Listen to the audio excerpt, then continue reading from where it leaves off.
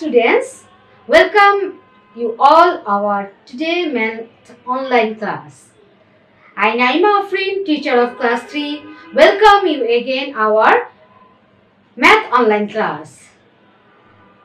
At first I would like to extend my warmest wishes for you.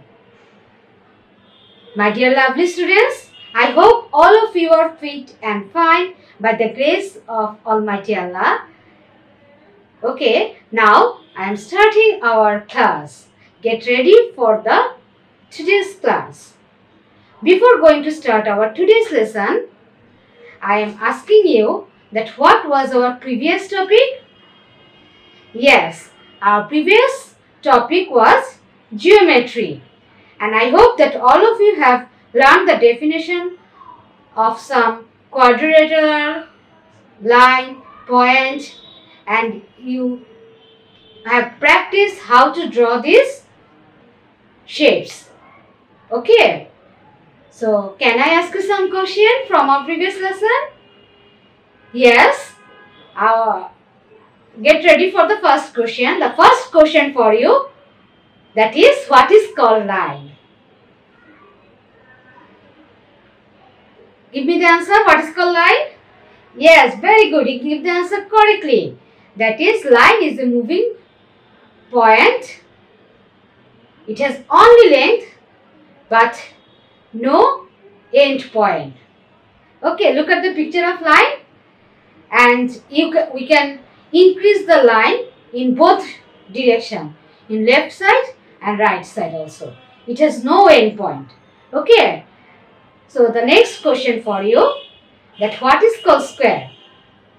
My dear students, I know that already we have come to know about different types of quadrilateral, and square is one of the quadrilateral. So can you tell me what is called square? Yes, very good. Your answer is absolutely correct. The definition of square is a quadrilateral in which all sides are equal in length and every angle is right angle, that is 90 degree, is called square. So students, whenever you draw the square shape, that time we have to be attentive about the definition that every angle should be right angle here. And I know that already you have practiced that how to draw different kinds of angle in our second term syllabus. So we can draw the square according to the definition properly. That every angle of square is right angle, that is 90 degree it should be. Okay. So let's move our today's topic now. Before going to start our today's topic, I want to tell you that the learning objective about our today's topic. And you know that today our topic name is short question answer. And by learning the short question answer, the students will able to know the basic information about the third term syllabus chapter. Okay, because in short question answer is nothing new for you. Whenever we have discussed any chapter, all the time we discussed about the basic information about the chapter. Okay. So today our CW number is 65. Now I am starting our today's class. Today our topic is short question answer, and I will show you 1 to 20 short question answer for you. And I'll know that already you have got the short question answer sheet from your school, and I will give you the answer of this short question today. So get ready for our today's class. The first question, what is called the number below the bar sign? So what will be the answer? Very easy question for you. We know the number below the bar sign is called denominator. Yes. Now the second question for you. What is the equivalent fraction of the fraction 3 by 5. What is the equivalent fraction of the fraction 3 by 5?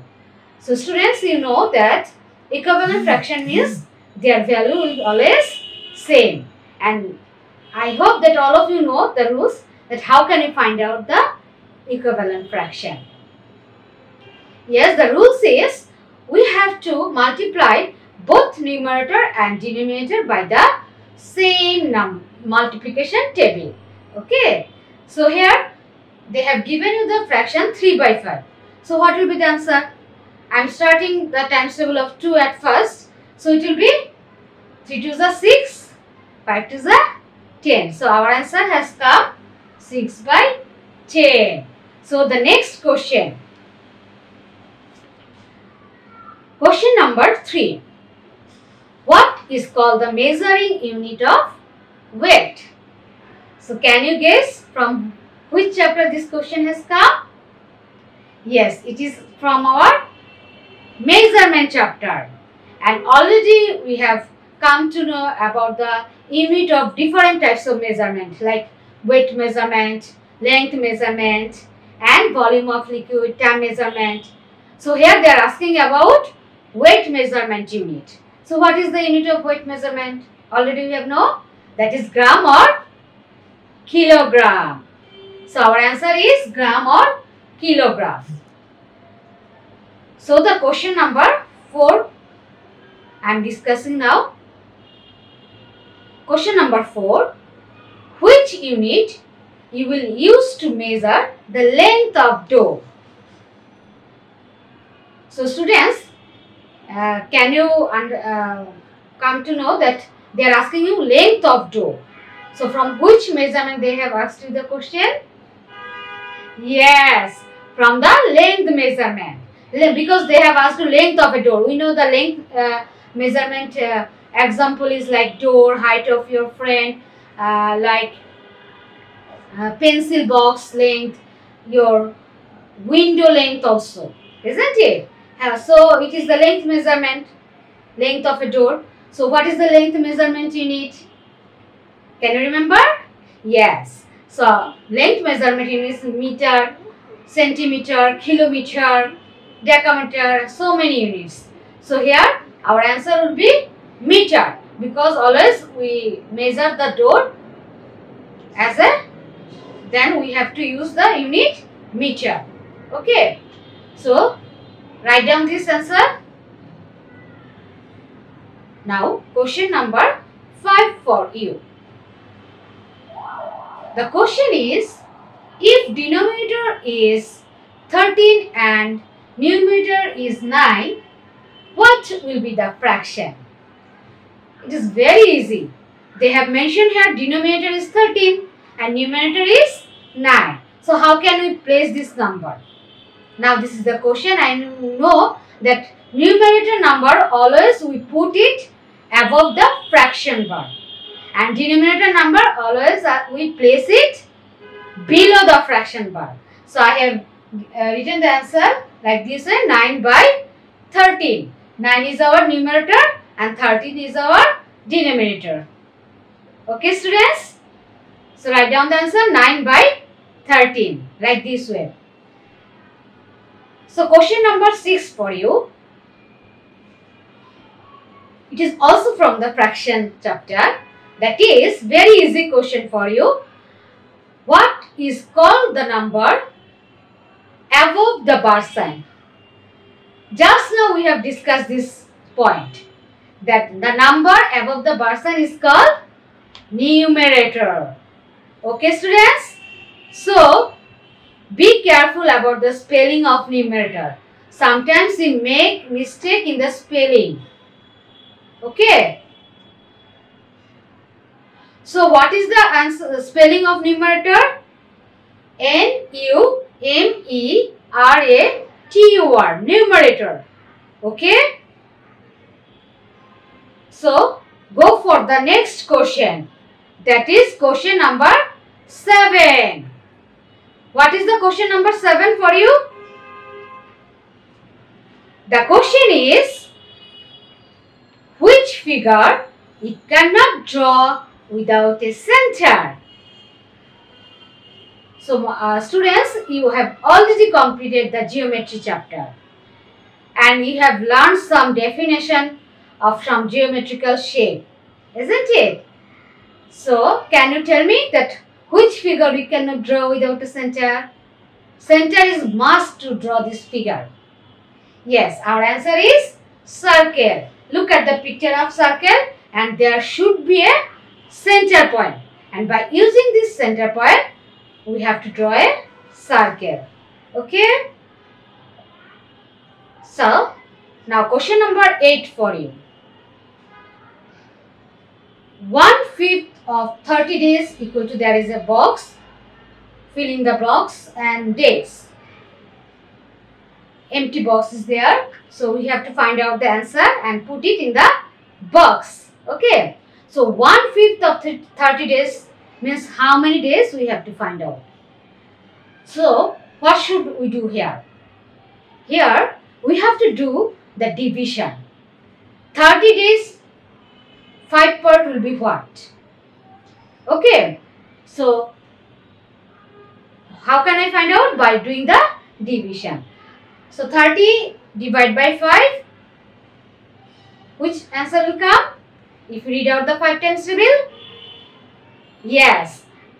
5 zeros are 0, 5 ones are 5, 5 twos are 10, 5 threes are 15, 5 fours are 20, 5 fives are 25, 5 sixes are 30. We got the answer. 6 is our quotient and 30 days, 1/5 is 6 days. By doing the division, we can find out this answer. Okay. So, now next question is question number 9. The 9 number question is, in which quadrilateral opposite sides are equal and parallel? So answer will be what? Square? No. What will be the answer? Yes, we know the quadrilateral which has the opposite sides are equal, that is rectangle. We know this very well, that rectangle opposite sides are always equal and parallel. Look at the picture there, the rectangle picture. Here the length of this line is equal the opposite sides. So this line, opposite line is this one. So there are equal length. And this line, equal sides are there. Their length of the sides is also equal and parallel. Okay. Their distance is also same. The line distance. So that's why our answer is rectangle. Okay. So 10 number question for you. What is the numerator of this fraction here? 7 by 18. So we have to find out that they have given the fraction number 7 by 18, and in that number, fraction number, which one is numerator part? Here our answer is what? Very good, 7. We know the number above the fraction bar is called numerator. Here 7 is our numerator because 7 is number is above our fraction bar. So our answer is 7. So the question number 11 for you. The question is, how will we express 7 nines in digit? Students, they have given you here the word that is written 7 nines, and we have to express it as a digit. Okay. So they have given you the fraction 7 nines. You know how fraction number always we write like this way. In whenever we have to write fraction number as a word, we have to write like this way, 7 nines, like 2/3, like this way, isn't it? So here they have given you in word that 7 nines, and we have to express it as a digit. So how can I write it? Yes, you know, whenever we write the fraction number as a word, always we write the numerator number, the number above the bar sign, we write it at first. Then we write the denominator's number. So here they have given you 7 9s. So at first we have to write 7 above the fraction bar, and then we have to write 9 as our denominator. Okay, so our answer will be like that, 7 by 9. Okay students. So now question number 12 for you. The question is, if 1 hour equals to 60 minutes, how many minutes will be there in one day? So dear student, look at the question attentively. Here, what should I do? To find out the minutes, total number of minutes, they have given you the information about 1 hour 60 minutes. But we have to find out how many minutes in a day, one day. So here, we have to convert day as hour. Okay. And we know that one day means how many hours? 24 hours. It will be the same thing. One day 24 hours or 24 hours one day. So if we convert it as an hour, then it will be good for us for our calculation. So which method I have to apply here to find out the answer? Yes, we have to do here the multiplication to find out the answer. Because they have given you the information that 1 hour equal to 60 minutes. So 24 hours will be how many minutes? How can I do it? It will be obviously more minutes. So by doing the multiplication, we can find out the answer, and you can show the rough work that 60 multiplied by 24. And here there are 2-digit multiplier. So we have to follow 2 steps to find out the answer. So first step, do 4 zeros are 0 and 4 6 are what? These are the 4 times table. 4 zeros are 0, 4 ones are 4, 4 twos are 8, 4 threes are 12, 4 fours are 16, 4 fives are 20, 4 sixes are 24. So I got here 240. Now go to the next step, and you know next step from which place we have to start? Yes, we have to start from the tens place, and here our multiplier is 2. So look here, I am reading out the times table. 2 zeros are 0, 2 zeros are 0, and 2 6 will be what? Very easy. 2 ones are 2, 2 twos are 4, 2 threes are 6, 2 fours are 8, 2 fives are 10, 2 sixes are 12, and I have written 12 here. So now we have to do the addition at the last of the multiplication. So if we do the addition, what answer will come? Yes, our answer has come. That is 0 plus 0 is 0. 0 plus 4 is 4, obviously. And 2, we have to write here 2 because there is no number in the upper side. And also we have to write 1 as there is no number in the upper part. So our answer at last has come 1440 minutes. So by doing the multiplication, we have got the answer that one day means 1440 minutes. So this type of problem can come in your exam as a short question answer. At that time, you have to read out the question attentively. Okay. Now let's move for the next question. This is also look like a word problem. Simple. So what is the question? The question is, on Rafi's birthday, he gave 6 candies to each classmate. There are 24 students. How many candies Rafi distributed? Look at the question very attentively. That what information they have given you. They have given you the Rafi gave 6 candy to each classmate. That means one classmate got 6 candy. And there are how many total students? 24 students. But there is a word distributed. Don't think so this is the problem of division. Okay, because the question is for you, how many candies Rafi distributed. So it is the problem of not division. It is the what problem of multiplication. Okay, because we have to find out the total number of candies here. So the two students has 24 and every students got 6 candy. Every classmate got 6 candy. So total number of candy Rafi distributed how much? How many? So by doing the multiplication, we can get the answer here. So we can show the rougher, the 24 multiplied by 6. So our multiplier is 6 here. So we have to read out the 6 times table. So read out the 6 times table. 6 4s are what? 6 zeros are 0, 6 1s are 6, 6 2s are 12, 6 3s are 18, 6 4s are 24. Yes, so I have written here 24 are 4 and 2 is my carrying number. So again read out the 6 times table, that is 6 2s are. 6 2s will be what? 6 1s are 6, 6 2s are 12.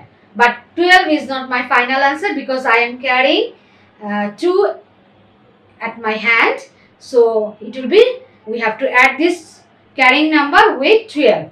So it will be what? 12 plus 2, 13, 14. So my answer is 144.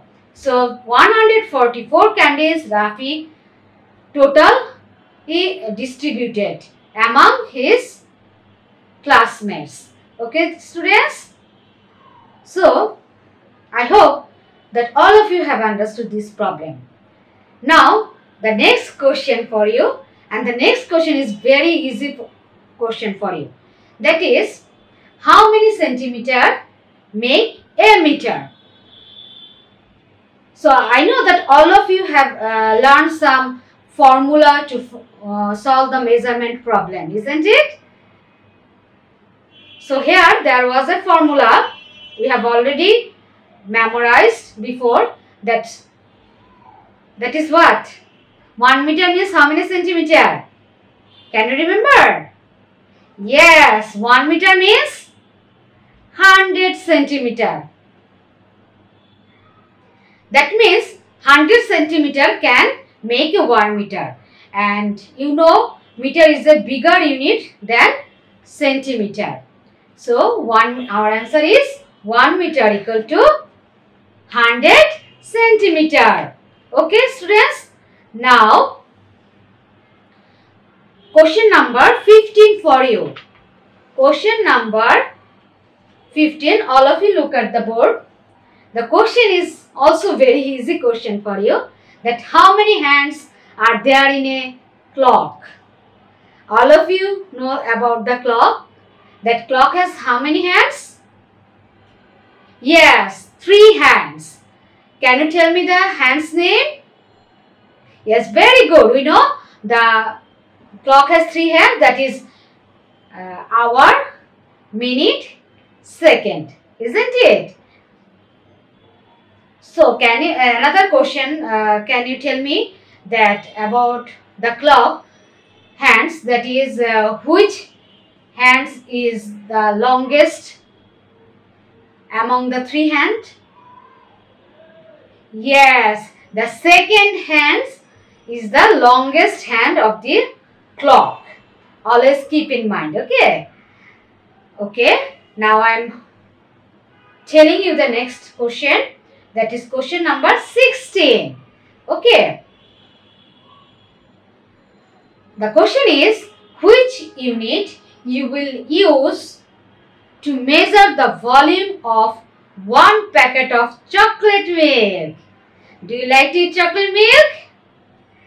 I hope so, that all of you like to drink chocolate milk. So now tell me, what will be the answer? The unit to measure the volume of 1 packet of chocolate milk. Be attentive now. They have asking you about the liquid things unit. So what will be the answer? We have already learned it before that the volume of liquid unit is milliliter. Very good. So our answer is milliliter. Okay. So the next question. Get ready for the next question. the question number 17. That is, how many arms are there in quadrilateral?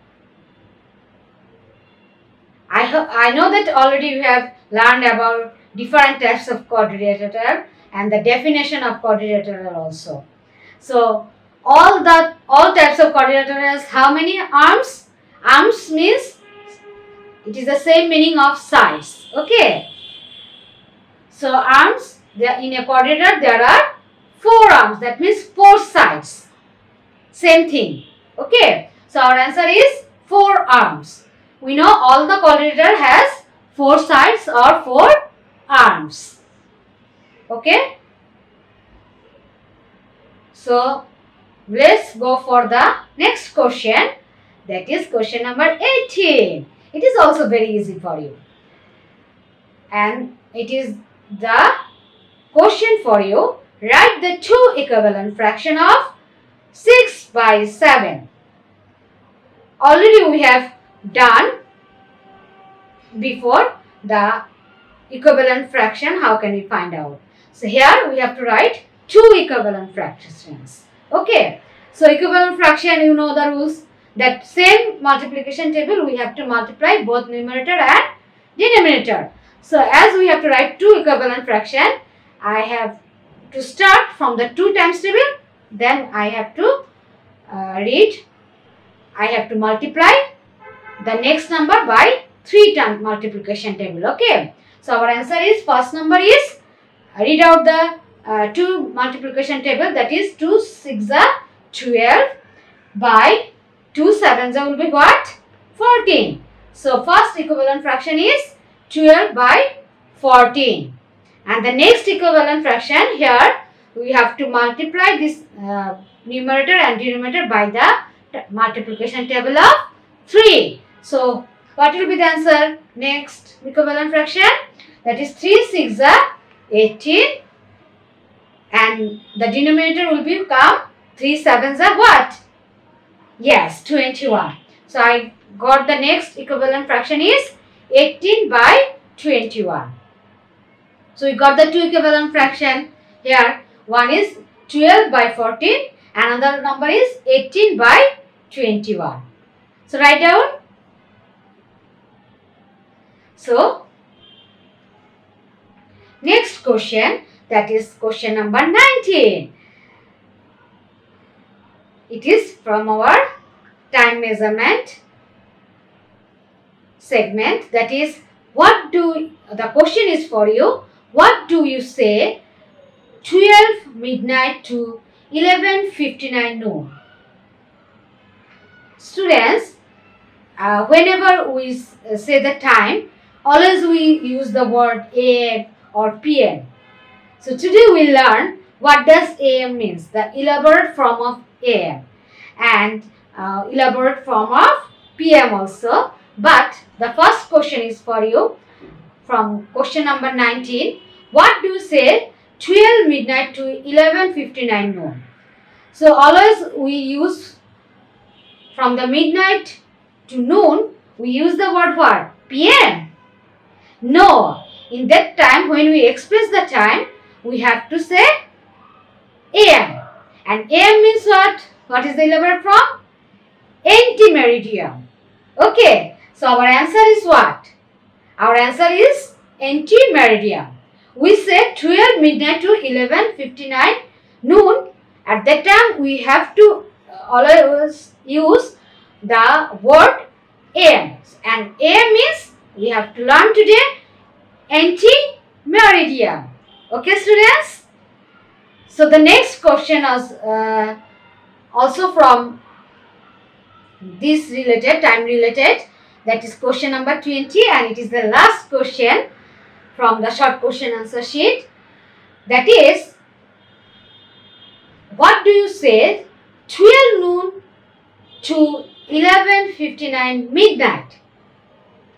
In that case, we use the word PM, isn't it, students?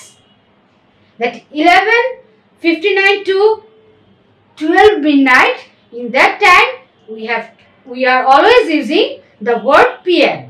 And PM means what? The elaborate form of PM means Post-meridian. Post-meridian. Okay, dear? So this is our last question. Okay? So students, can I ask you some question from our today's discussion?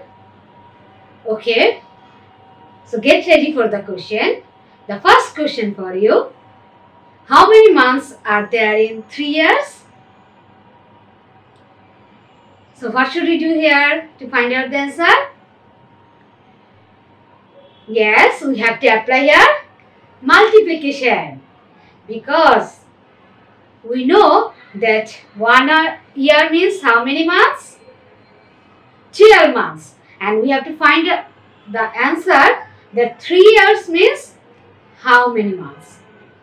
So if we know that 1 year means 12 months, so 3 years means 12 multiplied by 3. So it will be, answer will be what? 36 months. Okay, students?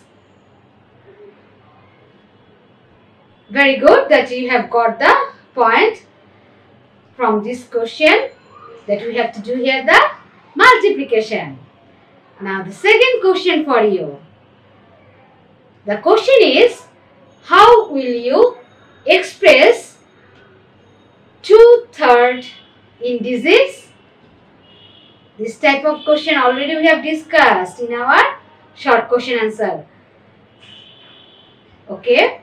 Yes, we have to write 2 as our numerator and third means we have to write 3 as our denominator. Very good. So our answer is like 2/3. Well done, students. So now students, it's time for diary writing. All of you take out your diary and write down the diary. Today your homework is, you have to learn the short question answer 1 to 20 at home. So students, I hope that all of you have finished your diary writing. No more students. Now it's time for leave the class. See you in next. Till then, Allah Hafiz and take care.